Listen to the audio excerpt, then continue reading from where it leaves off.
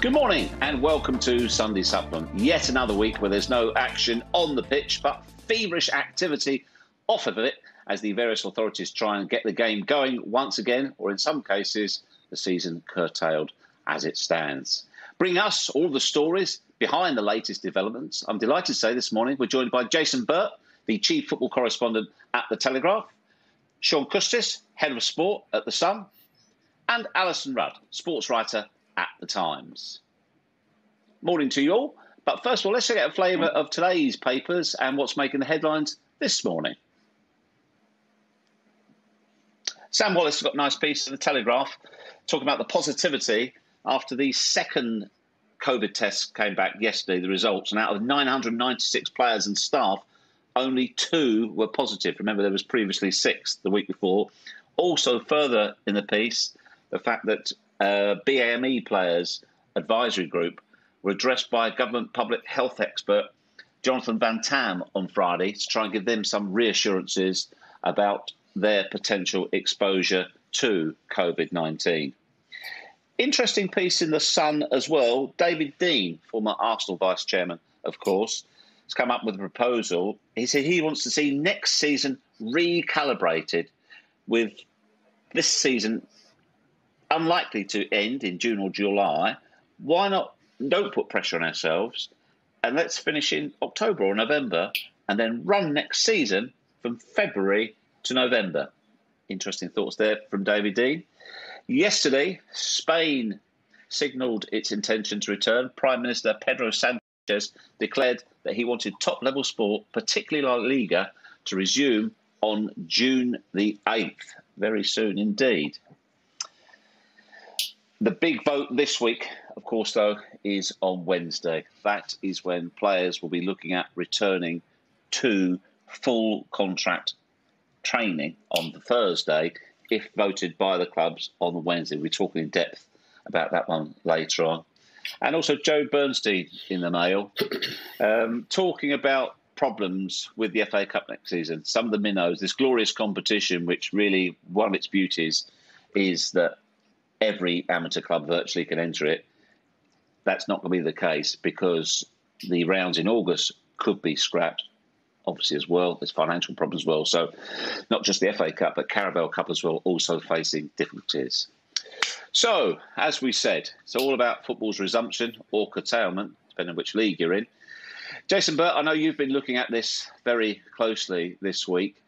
What would you think are the next key steps, and also how do you see this chat on Wednesday with regard to going to full contact training on Thursday going? What are the obstacles that need to be overcome, and also what do you sense is the mood of clubs and players to return to full contact training? And perhaps as well, your colleague Sam Wallace in The Telegraph, how much do you think that chat will be influenced by the fact that only 2 tests came back positive out of 996?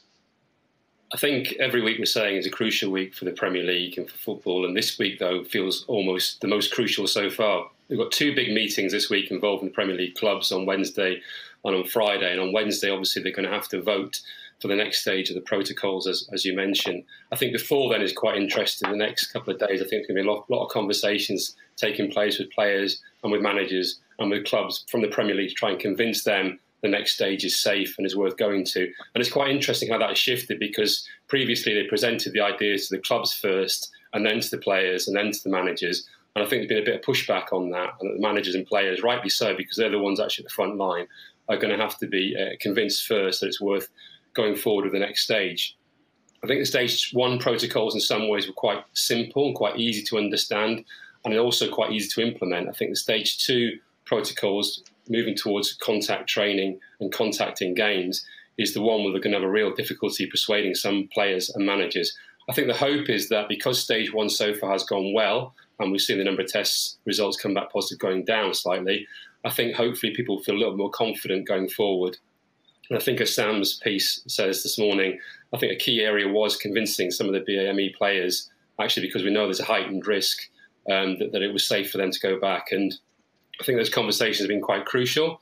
Hopefully they've worked and that some of these players' concerns have been assuaged.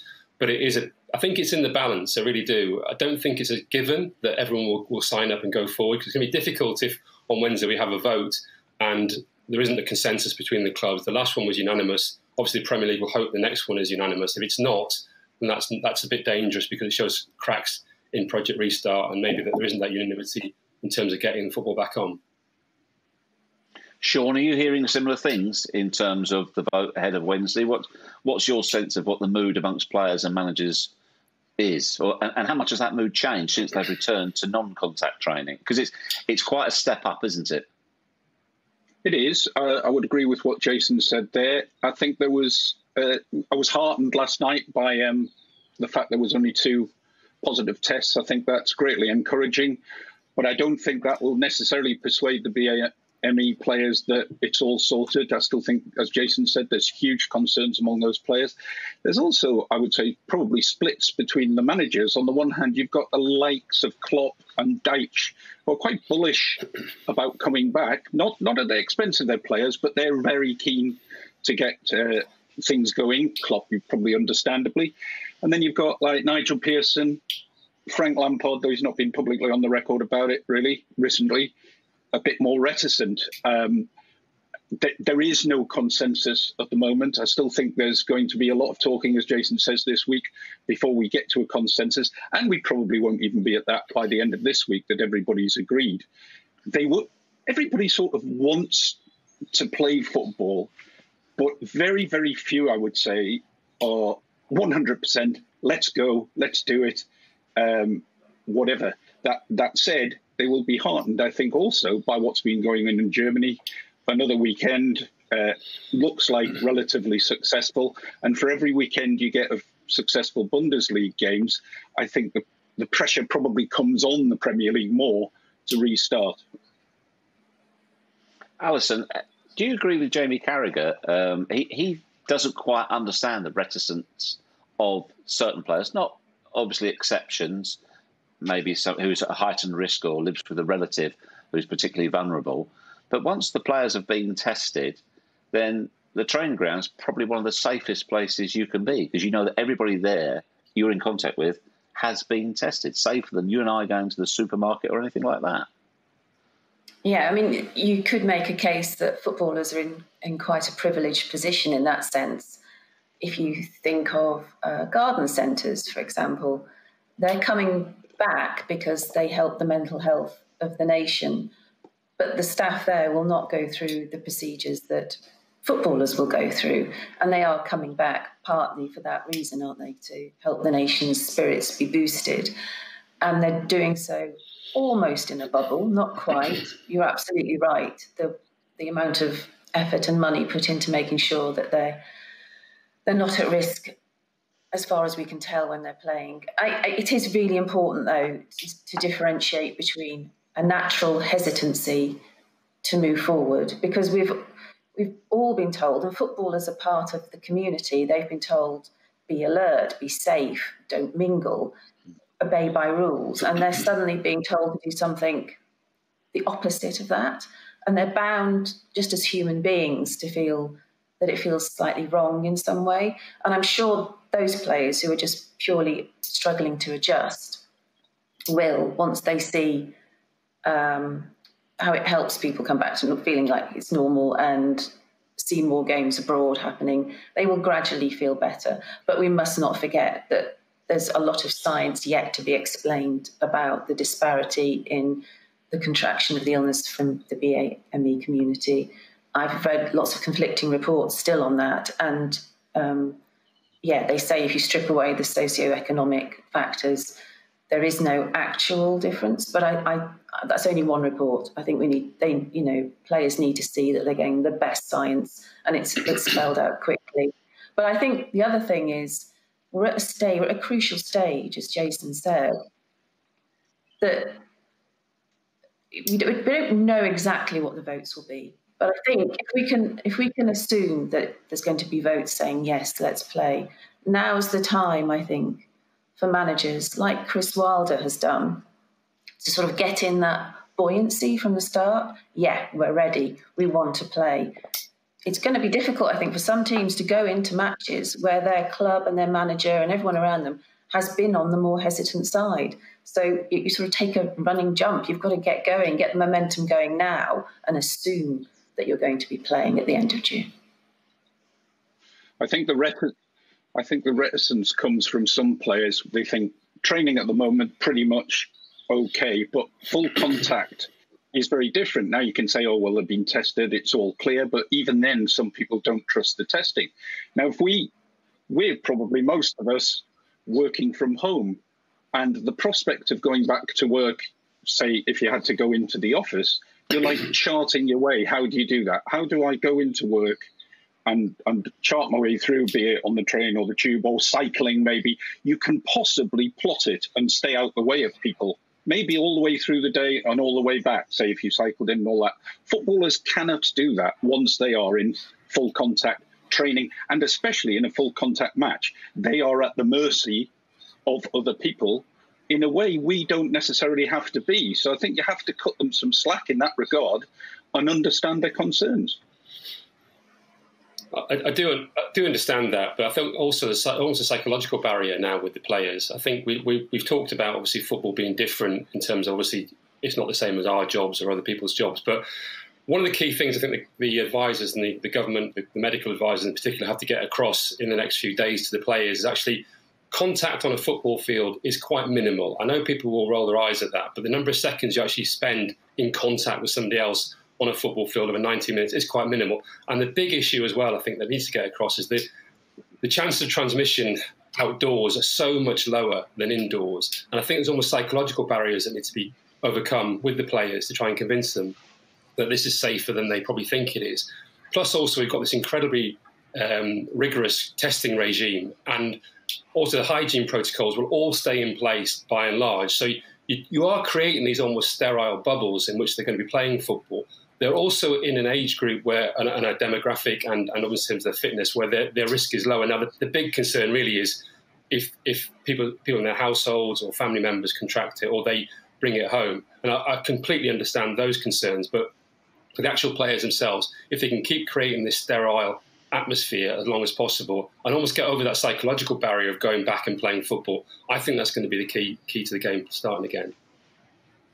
Jason, I'm interested in something you said there. The science says there's minimal contact in football. You see people rolling their eyes. Is that specifically physical contact? But surely there's as much danger of being in close proximity. I mean, forget 2 meters. You can be nose to nose with people. You can be stood right. Even if there isn't physical contact, you can be that far apart. So that doesn't totally really understand. Does that really tell the whole picture?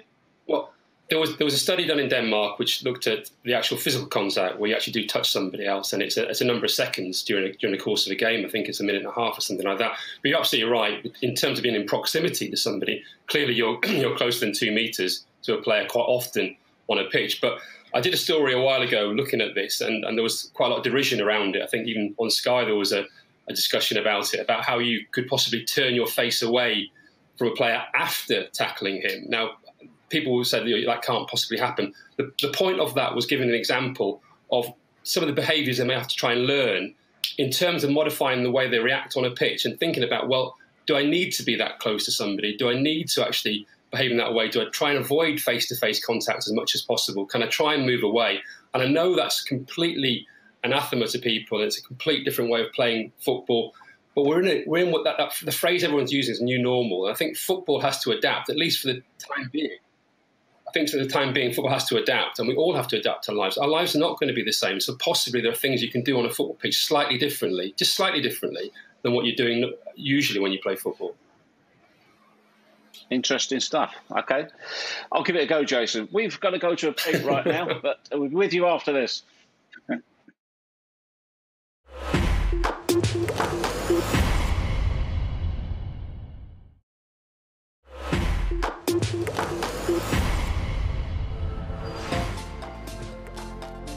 Welcome back to the Sunday Supplement. Of course, we talk about football's resumption and the protocols that have been put in place for non-contact training this week. Sean Custis, what have you been writing about in terms of, I've seen it a few places now, the players complaining because the footballs have been disinfected, they're sticky and tricky to use. Yeah. Have you picked that up much? Yeah, that's what they say. They are a bit sticky. You can't handle them very well for throw-ins as well and stuff like that. We had a piece by Karen Brady in our paper the other week saying that in the protocols it says you've got to disinfect the grass. And she said, how on earth do you disinfect the grass? I did actually get an email from a company that says we do specialise in disinfecting grass, and we can perhaps explain it to you. I don't know if they're actually doing that in Germany, for instance. Just to pick up something Jason said there, he quotes the science, various surveys, and all that. The problem when you talk to players and managers, say the more sceptical ones, is they don't trust the science, which is like a lot of people, just the general public. It is. I mean, even yesterday, I'm reading that now coronavirus doesn't linger on surfaces as much as we thought. So actually, you can touch surfaces when previously people thought you couldn't.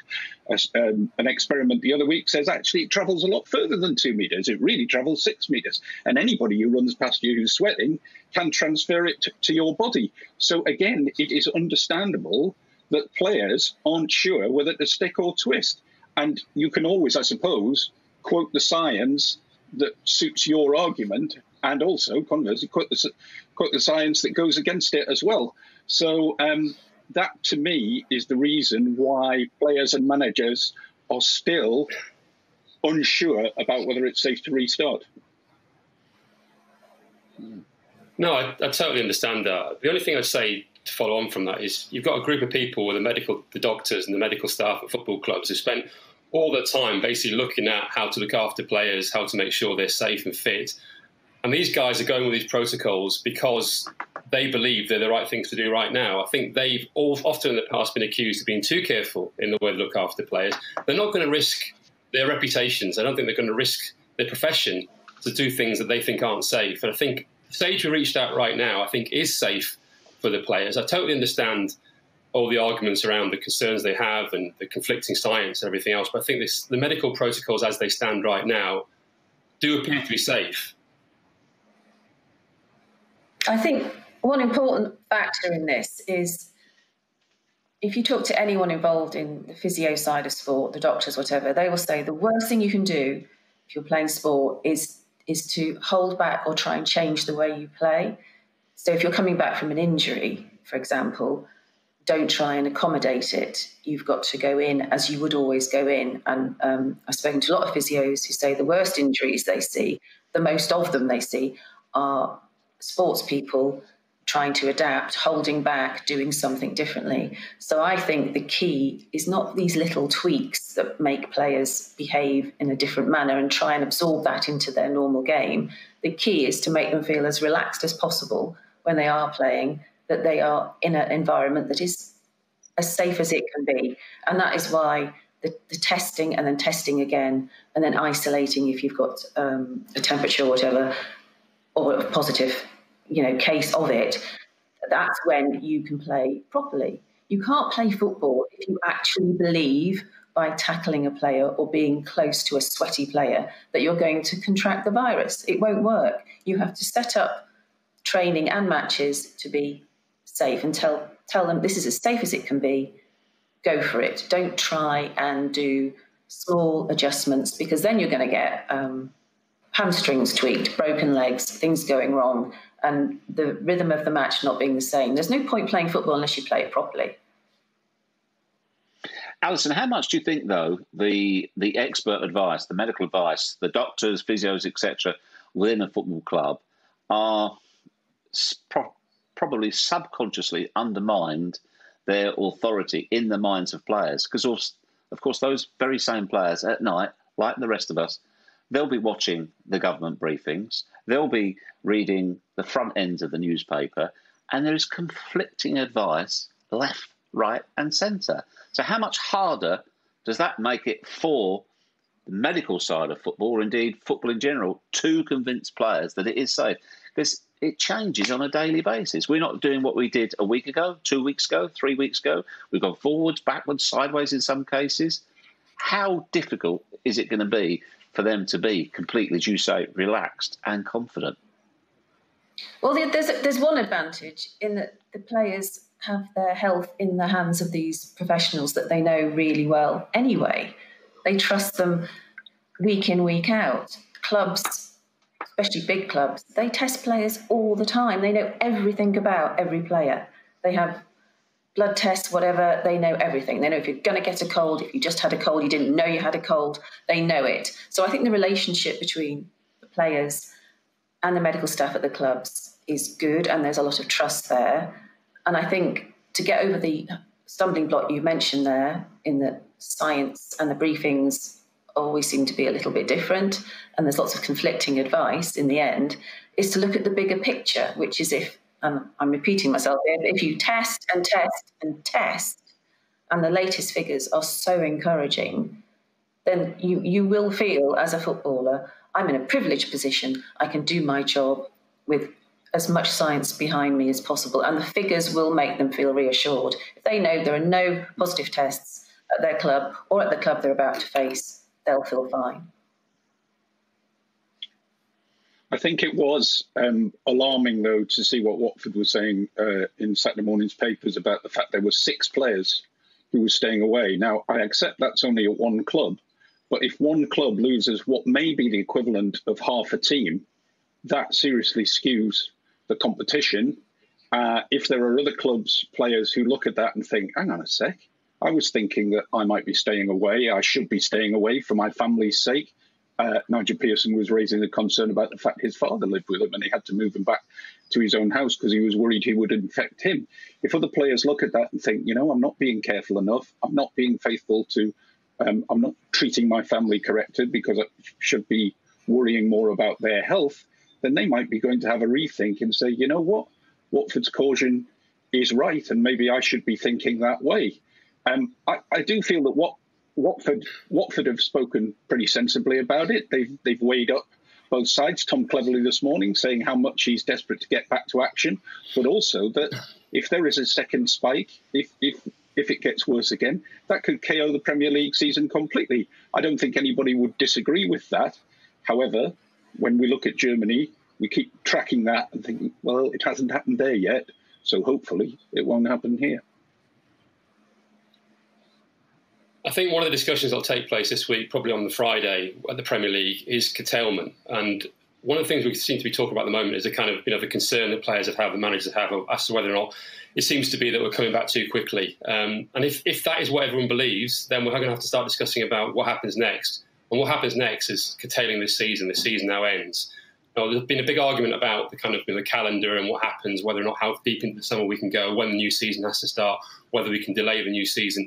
It's quite clear the Premier League don't want to do that, that they don't want to go any later than September for the start of the new season. So the decision has been made. Is it safe enough to start?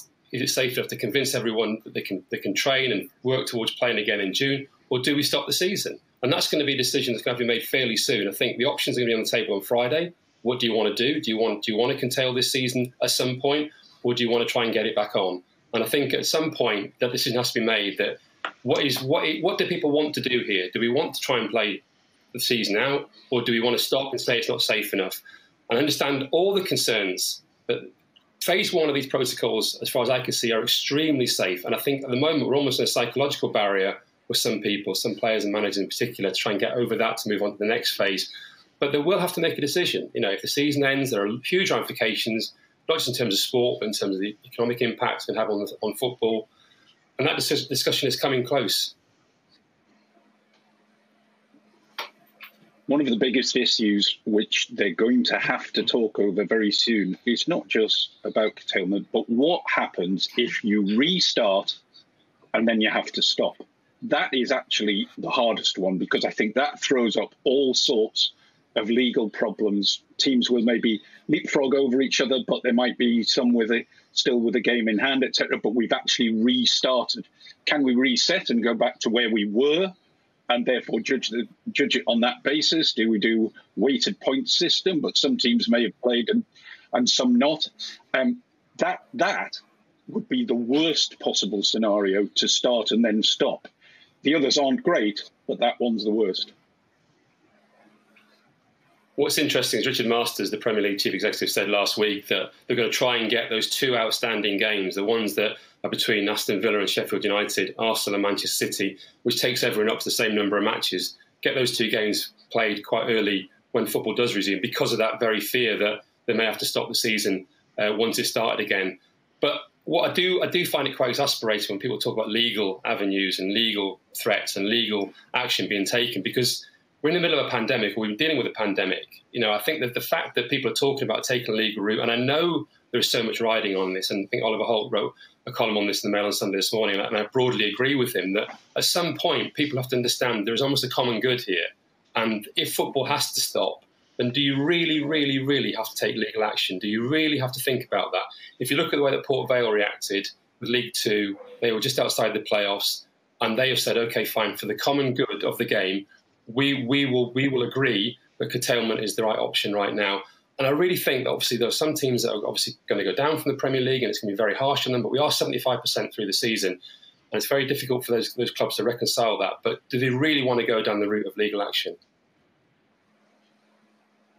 Jason, you can be as frustrated as you like, but if you are the owner of one of those clubs who has millions of pounds riding on it, you don't really care about the rest. You don't care about that legal ramification. You just think, I have to protect my club. I have to protect this community. I have to fight for everything to stay in, be it the Championship, League One, League Two, not go out of the league. You're looking at, saying, oh, come on, crack on, everybody, behave, understand it's for the greater good.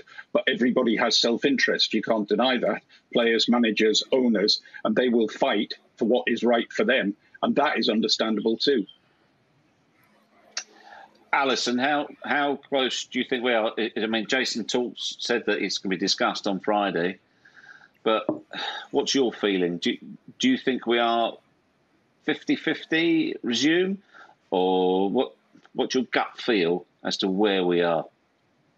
My gut feel is we're at a tipping point, but I think it will tip in favour of resumption, not curtailment. And just to go to Jason's point about, it's terrible for clubs to start thinking about legal action and putting their self-interest to the fore. Actually, if you represent the community, as Sean indicated, you do have a moral obligation to do what's best for that community. Otherwise, 6 months, 12 months' time, people are going to point the finger at you for not doing all you could to save something that was precious in that community. Okay, we'll take a break. Go on, Jason. Go on.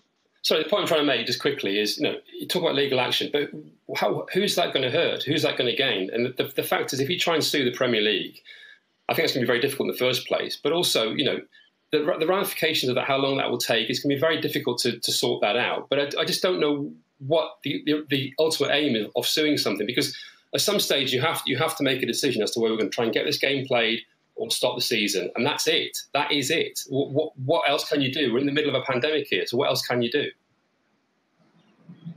Okay, well, we do have to take a break right now, but we'll see if we can come up with some solutions to the question that Jason posed right after this.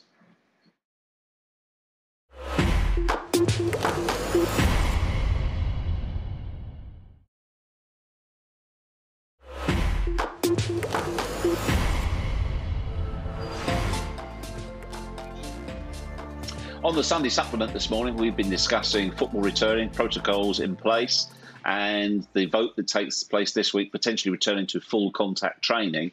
But perhaps it's a good time to look back at one of the headlines from this morning's newspapers. David Dean, in Sean's paper, The Sun, he has a proposal, the former vice chairman of Arsenal. He says, look, recalibrate the season. Let's not put ourselves under pressure. We could finish this season October, November. And then he also goes on to say, hopefully fans will be allowed back in the stadia by Feb, hopefully. Take all the pressure off. Let all the players feel comfortable return and recalibrate and run next season from February through to November. You've got the 2022 World Cup in November. So the following season is skewed as well. And before you say it, the Euros as well, Sean. He actually says, it's a long season. It's still a 10-month season, so the Euros could be accommodated. Is this actually forward thinking? Rather than rush now, finish the game, keep the integrity of the league. No need for suing. Competitions will be completed, but just relax. Don't be in a rush to go back now. David was a hugely influential figure, wasn't he, in the Premier League in the past, and would have had a massive say, I think, in what's going on now, had he still been involved with Arsenal, I think we should listen to what he has to say. I do feel, though, that makes all sorts of difficulties in itself to start in February, November. We've got all sorts. Fitting in the Euros, I do think is very difficult. Well, fitting in international What's the difference, Sean? Right, qualifiers for the Euros. You finish your season. Let's say you finish it in September. How are you going to do all the qualifiers we need to do for the Euros? How are the players going to get fit again when they're not actually playing with their clubs? You go back. You then have to go back with your club, say in January, early January. You'll then have to play those European qualifiers before that, will you? Then we've got to fit in the Euros in the middle. Where does the Champions League fit in? I presume we still want to have a Champions League and a Europa League. Where does your FA Cup fit in? Where does your League Cup fit in? I understand why he's saying that related to the 2022 World Cup, but I think there are huge ramifications for other competitions, and particularly international football, which I do think is in danger of getting squeezed out in all these other discussions. Again, I understand why it might be playing second fiddle in owners' eyes, because they want to get some revenue back, and actually they probably don't care much about international football, but an awful lot of people do, and I don't see how it fits into any calendar right now. There was a proposal, Alison, I don't know if you remember it, a few days ago, or maybe longer, I get confused these days, of playing maybe 3 international fixtures or 4 international fixtures in November. So what do you think of David Dean's proposal? And also, do we need to be a bit more flexible? And in terms of getting football back, should we give ourselves more breathing space?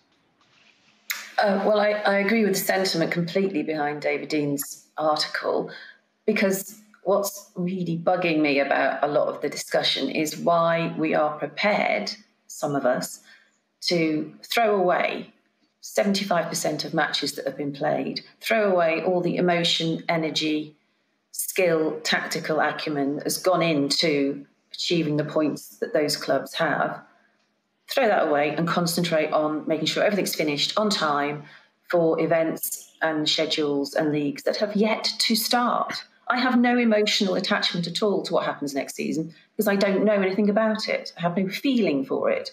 I don't even know who's going to be in the Premier League or in the Championship or whatever. What matters most, what is the priority, is finishing what you know. It's like saying, I've been in a really long-term relationship, but I just seen someone down the road who looks rather nice. Well, I'm going to concentrate on that person and forget the relationship I've got with someone closer to home. We should be concentrating and making the priority the season that we have and finishing it. And that the good thing about that attitude is that if you're starting the new season on a different date, you can draw up rules and regulations to allow for that. So you scrap the potential legal problems for changing the rules this season, and you start a new season with COVID-19 parameters and say, because of the pandemic, we're going to have to do this, this, and this. And also, I would say international sport. I mean, there's a chance that the Olympics may not happen at all. We don't know what international travel is going to look like. So I think talking about, games beyond our borders is not the priority at the moment. It's getting the domestic games back running properly. What was really interesting was right at the start of all of this, just talking to people at the Premier League, senior people at the Premier League, they said there was a desire not to damage the integrity of next season. And they almost put that priority ahead of finishing this season from the start. And that surprised me. That surprised me because they talked about a cut-off date in terms of if we don't get this season finished by such and such a date, we have to stop because otherwise we damage next season.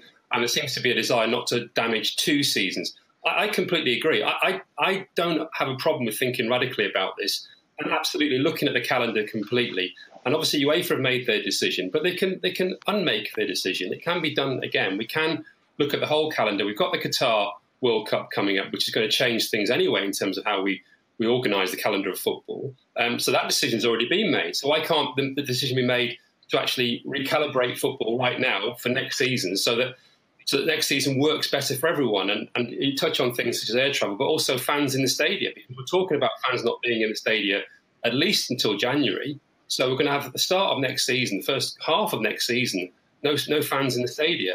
And that's going to feel wrong as well. So I actually agree. I think it's a good idea, but it was one that was shelved very, very early on in this process. And that was a surprise to me how quickly all the authorities were saying, no, we can't damage next season. We've got to protect the integrity of next season. Next season in the Premier League, as the calendar stands at the moment, has to start by September the 12th. And I know why they're saying that, because they need 34 weekends and 34 midweeks to fit in all the games around, obviously, the Euro starting in June. So suddenly we're boxing ourselves into a corner and creating bigger problems because that decision's already been made. And the international calendar obviously is set. And the biggest issue of all, with the whole of football, is football's full. I mean, there's no wriggle room in football. The calendar is full anyway. So we've got to try and create more room. And actually maybe a chance to take a deep breath with FIFA and UEFA, with the Premier League, with all the European leagues, and think, how can we actually do the right thing for this season, for next season, but also for the future of football and for what it means for the fans, might be just to completely rip it all up and think we'll start again in February or whatever and look at how we can try and do that. But the problem with that also, obviously, the biggest problem with all of that is the economic argument. I know people, again, get frustrated with this, but football needs the money. Football needs to be played. Otherwise the industry is going to suffer, and not just the lower leagues, but the Premier League as well. So that there are huge ramifications for that. So it would need a whole rethink of the way we do football if that is to happen. Sean, we were talking right at the start of the show about players returning. Would they feel confidence returning to training, the safety of the environment? And confidence is like a house of cards anyway. If something starts to wobble, the whole lot can go. Let's bring this very much up to date. Bournemouth have announced that one of their players tested positive. If you were a Bournemouth player now, how potentially would that change your thinking about returning to training? Now, obviously, the individual player or staff member will have been tested and then will be isolated. But would it shake your confidence that somebody within your group, somebody you potentially have been around this past week, has tested positive? Yeah, I'd feel a little less secure than I did yesterday. Similarly, if somebody who I work with, were I working from an office, I'd also tested. I remember when we first thought we had a positive test at work, the whole floor was deep cleaned instantly. I don't think that happens so much anymore. We've sort of had to adapt in many ways. But it's not just getting a positive test. What did Man City players think when they saw Sergio Aguero, their standout player, if you like, saying, I'm scared? He hadn't had a positive test, but he said, I'm scared to return. Now, as a City teammate, you think, well, if Sergio Aguero's scared to return, then I think we'd better listen to him. So it's not just about the tests.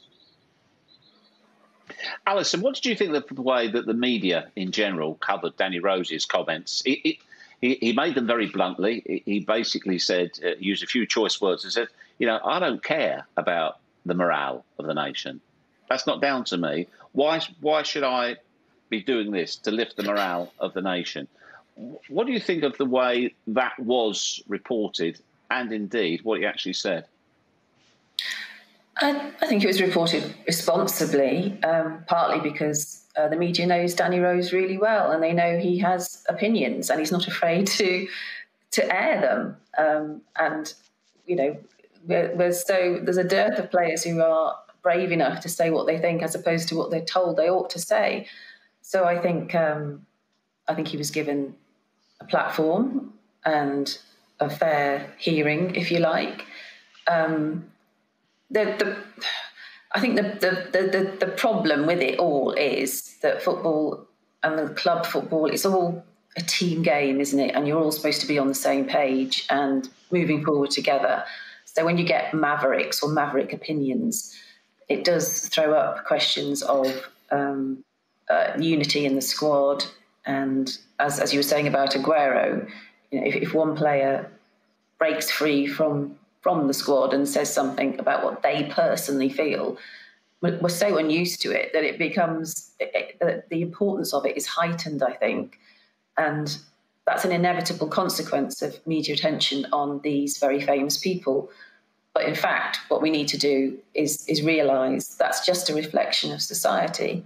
And in your own friendship group or in your own family, you will have people who feel very differently about things. And it's only by airing concerns that you solve them. So I think it's really good that players are able and feel, emboldened to be able to say, I'm worried, I don't know, does football really matter? I don't know if I care. I mean, people will be thinking that about everything in their lives. They'll be thinking, I'm never going to care about what I wear ever again. Why did I bother? I'm going to let the garden go to pot. What does it matter?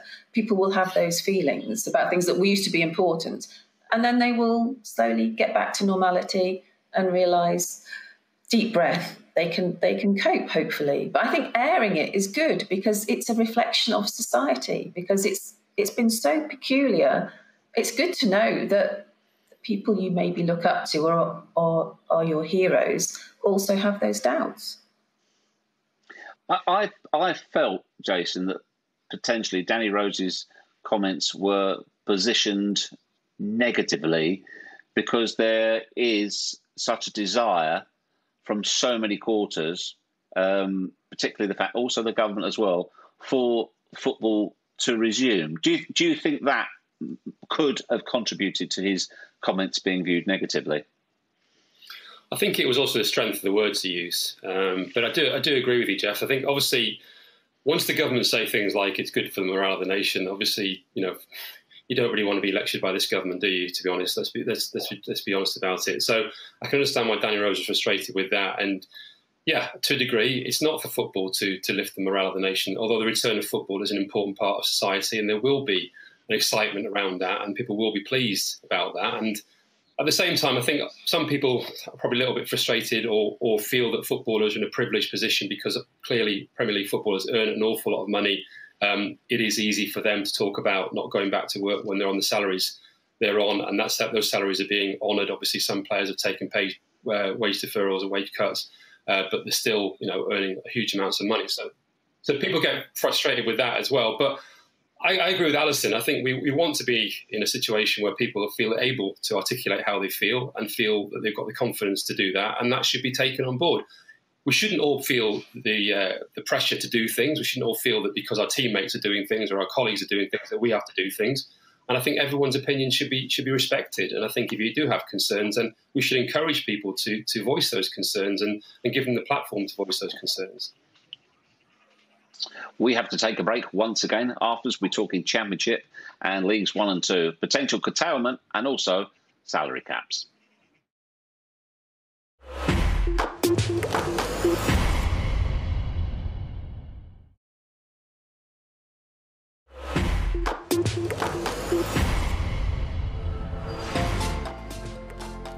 Welcome back to the Sunday Supplement. This week we're in the company of Jason Burt of The Telegraph, Sean Custis of The Sun and Alison Rudd of The Times.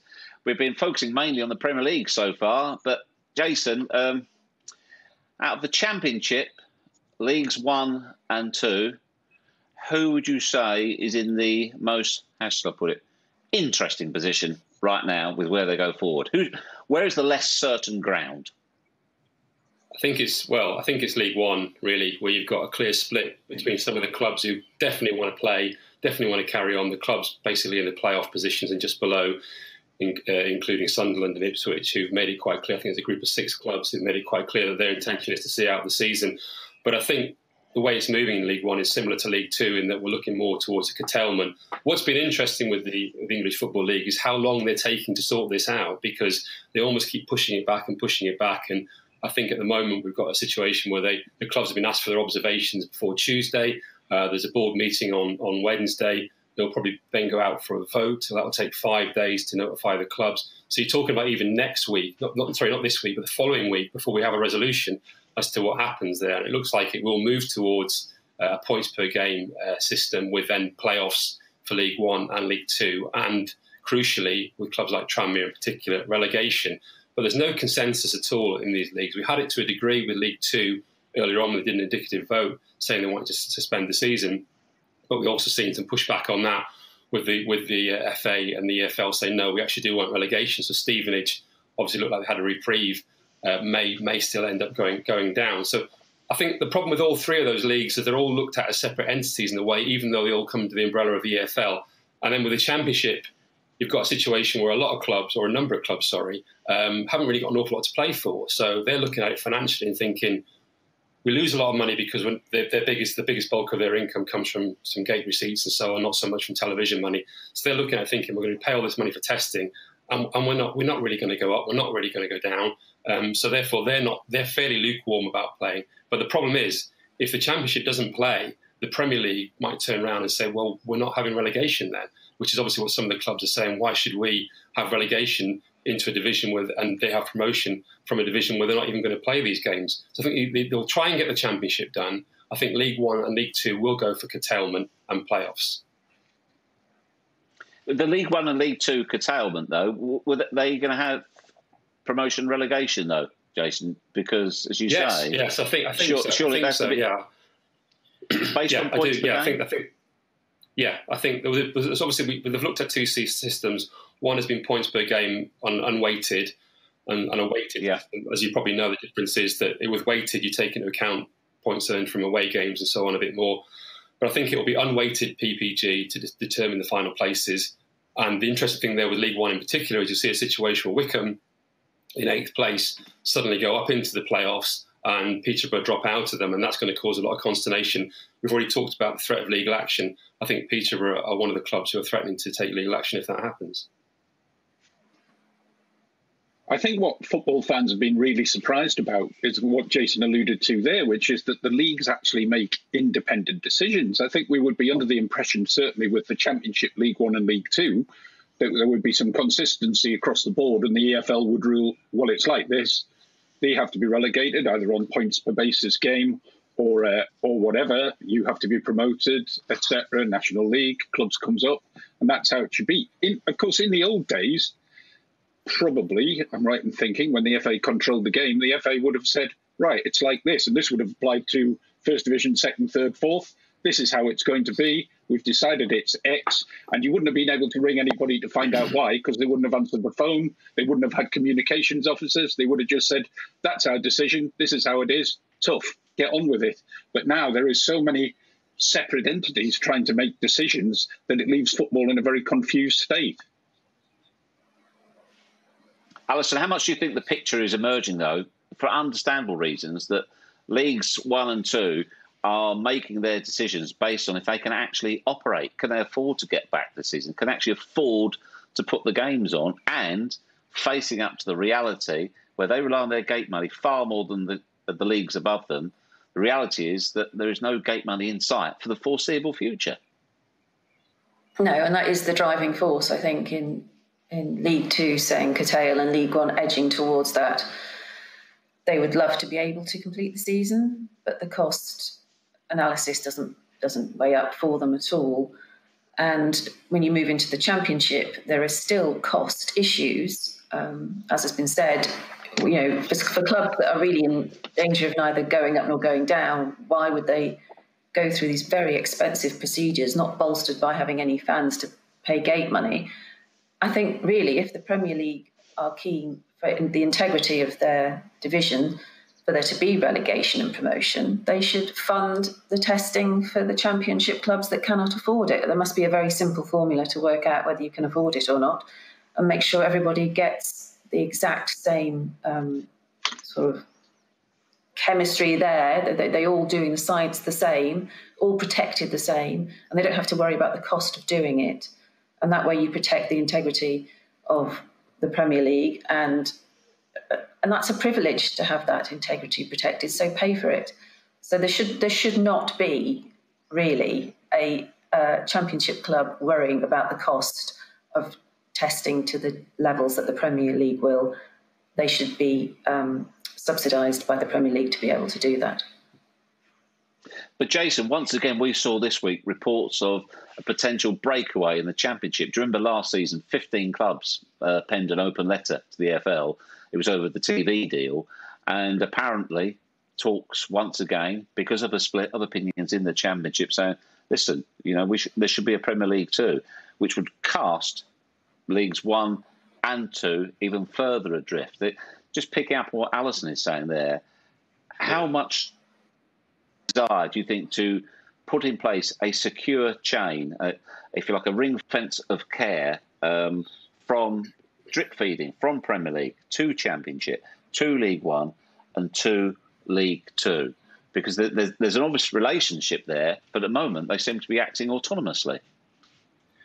Yeah, I think the problem is the step up from League League Two to League One isn't that great. The step up from League One to the Championship is huge, and as we know, the step up from the Championship to the Premier League is again huge. So I think the Championship is almost regarded as like a sort of slightly separate entity away from League One and League Two, which is a mistake, clearly. But the biggest problem with the Championship around that is the financing of the Championship. Now, we've seen reports, I think Rick Parry, the chairman of the EFL, talked about it at the Select Committee earlier on, when he talked about how, for every £100 that the Championship clubs earn on average, they're spending £106 in wages. And that's because of that desire to get back into the Premier League for a lot of clubs. Obviously, they've got parachute payments and so on, the clubs that come down. So that skews things again. So the finances of the Championship in particular are very, very difficult to unpick. And you've got a lot of clubs there who are acting almost as separate entities. They're very self-interested. They clearly have desire. The desire is to get into. Their only desire is to get into the Premier League. They don't particularly want to be in the Championship. We've got some very ambitious owners. We've got some owners who are willing to spend a lot of money. League One and League Two often is much more about just survival and just staying in those divisions. Obviously, apart from a few big clubs in League One who want to get back into the Championship. But I think the Championship is geared towards the Premier League. It is totally geared towards the Premier League. It's geared towards that holy grail of being in the Premier League. And that will always lead to a push towards a possibility of a Premier League 2 to marry up the two divisions a little bit more easily. Because one of the other issues that have been talked about quite a lot at the moment is salary caps. When we can see how they can operate in League One and League Two. But again, in the Championship, that's going to be very, very difficult to implement when you've got clubs coming down from the Premier League with huge wage bills. And obviously, part of the reason why they get substantial parachute payments to help soften that fall into the Championship. And then you've got clubs coming up from League One with small wage bills. And the difference, the disparity in those two are very difficult to reconcile with a salary cap. So you've got a very much of a hodgepodge of a division where it's lots of clubs who are coming up from League One or down from the Premier League who've got vastly different environments in which they're operating, vastly different financial parameters in which they operate. So it's very difficult to see how that works. And that's why I think there'll always be that drive towards a Premier League 2, which I think ultimately will happen because the EFL, League One and League Two do just feel so separate from the Championship. Sean, the salary caps is a real hot potato amongst clubs, players, agents. A couple of things. Do you think this smacks of a couple of things? Opportunism on the part of club owners to be talking about, I mean, how do salary caps per se help football return right now? And secondly, in terms of salary caps, is it the big problem we have is football returning is the parlous state of the finances, particularly lower down. And this has all been self-inflicted. This has all been brought about by owners, directors, the people who have run these clubs. They've basically spent too much money. Yeah, but all owners spend too much money because, as Jason said below, in the Championship, League One and League Two, because, as Jason says, the Holy Grail is getting into the Premier League. I think possibly salary caps will be possible in League One and League Two, but there are clubs who still wouldn't want to do it. Those with more problems over finances would want to do it. But as Jason says, they're very separate, League One and League Two, I think, to Championship and Premier League, where I think it'd be impossible to impose it in the Championship. You couldn't do it in the Premier League, but I don't see how you do it in the Championship either. As Jason says, Prem 1 and 2 is probably always on the agenda. We've been talking about it forever on this programme. You can go back over 20 years when Prem 1 and 2 was first being discussed. We haven't got there yet. What does that actually mean? Sure. Yeah. What does that actually mean? What would that look? What difference would it be calling it the Championship or Prem 2? What's the actual difference? We've seen, Jeff, we've just been talking about the separate entities. League Two are deciding what they do with their promotion relegation, whether to avoid the season. League One the same. The Championship are out on their own as well. If you bring the Championship into the Premier League tent, if you like, and we have Prem 1 and 2, then they presumably will all be deciding the same things together in the same committees. So I can see there is some very big clubs outside the Premier League at the moment. Leeds may not be soon. They may be into the Premier League. Massive, big clubs who actually I would love to see in the Premier League, or I would love to see on a bigger stage. But it's not just now we're talking about Prem 1 and 2. Back in the discussions again is European Super League, because Premier League clubs do not want to be bailing out clubs lower down the pyramid. We've got a story in our paper this morning from Alan Nixon saying that it could be up to 200 million that the government want Premier League clubs to pump into the lower leagues. That's another 10 million on their bill on top of maybe a 15 million pound broadcast bill, which they have to pay back. And eventually there are owners at the Premier League going, you know what? I don't want to be bailing them out anymore. I don't care if it's good for the community or society or that we're all inclusive. We want to be off playing with the big boys abroad. I accept at the moment with international travel, that'd be very difficult. But 3-4 years down the line, they're getting heat from abroad, some of the big clubs abroad saying, hey, this is what you should be doing. Don't worry about those little clubs down there. You should be playing with the big boys all the time, every week. And therefore, the Super League will be back on the table. Incredible. Talking about a Super League, and we haven't even got our own football right now. But yeah, you did mention the big boys abroad, Sean, which is a nice cue, because after the next interval, we're discussing the return of the Bundesliga, the pros and cons, how much we've enjoyed it or otherwise so far.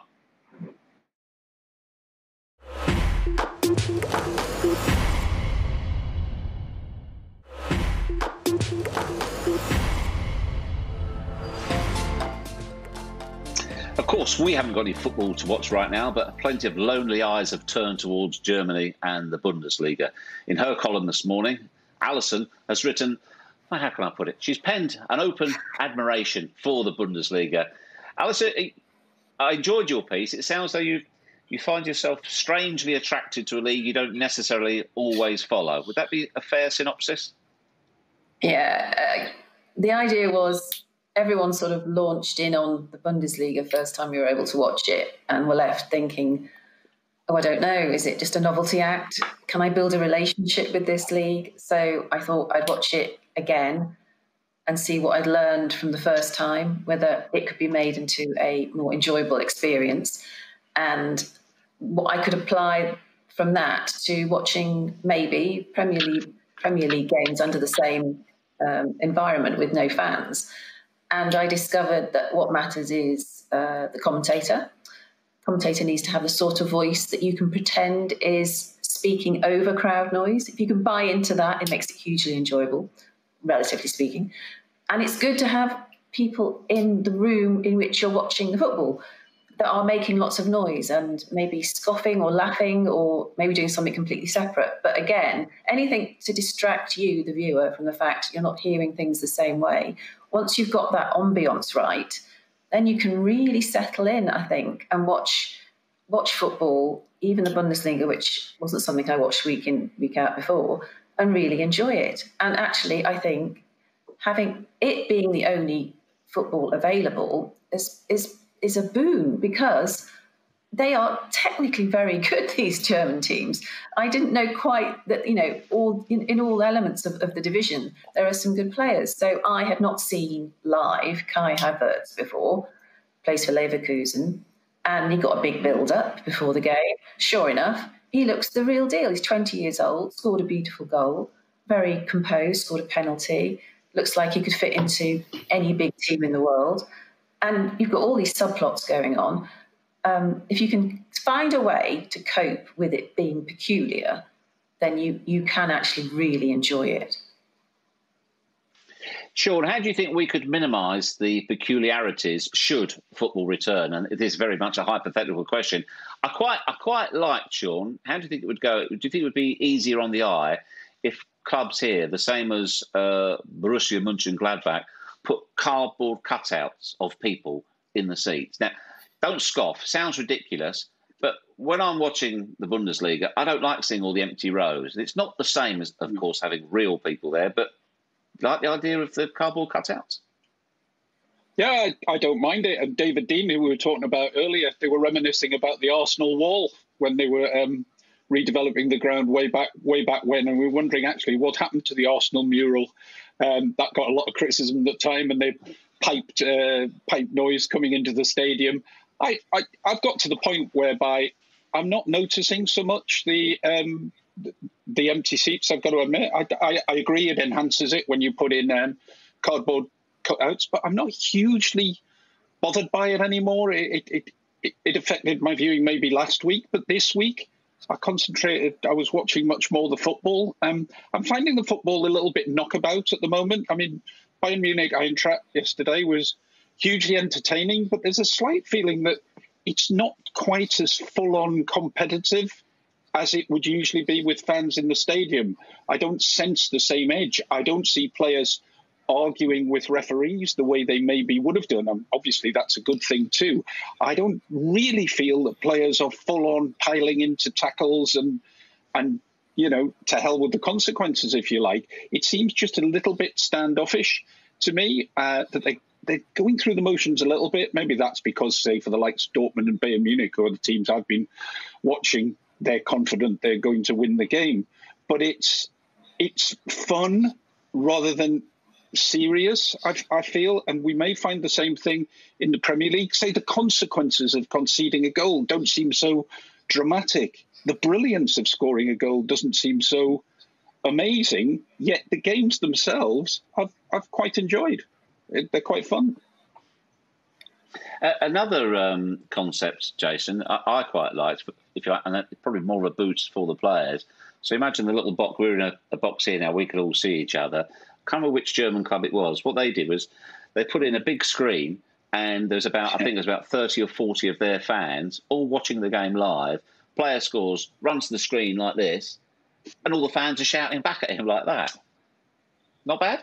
Yeah, no, absolutely. No, I agree. I think what's interesting about this is it gives the Premier League an opportunity to watch these games, the Bundesliga matches, and look at them as visual spectacles as well as football matches, and think how we can do it better, really. And obviously Sky Sports will be a huge part of that, because they're going to be broadcasting an awful lot of games. So I think they've got an opportunity almost to look at this as a broadcast experience and think, well, we've got a chance here to change a few little things and do a few little gimmicks and do a few little innovations. Okay, it's not the same. It's nowhere near as good. We haven't got the fans in the stadium. Completely agree with Sean and Alison. I mean, it's been good to watch, but it's not been quite, obviously it's not the same. It clearly isn't. But it's not as bad as perhaps we feared it would be.